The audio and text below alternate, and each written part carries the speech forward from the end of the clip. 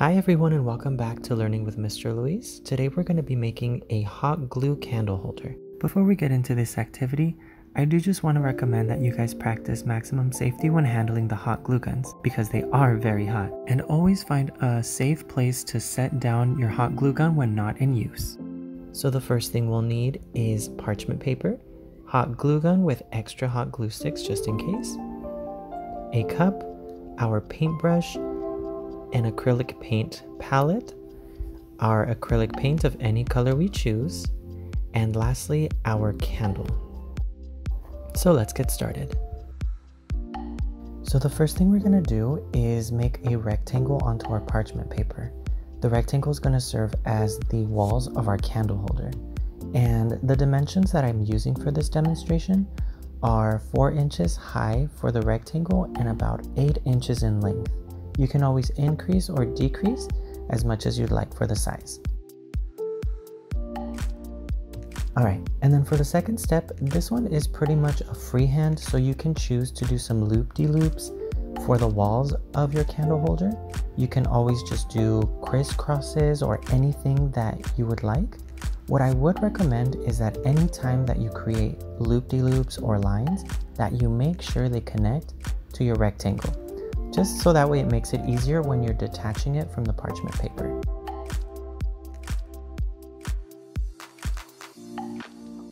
Once we let the walls of our candle holder dry, which will take about 3 to 5 minutes, it's time for the next step.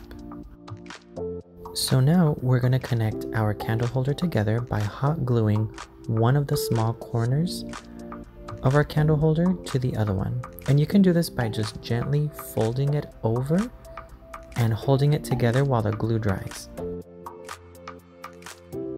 Once we've completed that step, we're going to grab a marker or a pen and trace the bottom of our candle holder. Now with our hot glue, we're going to go over the design and then fill it in. This is where our candle is going to go.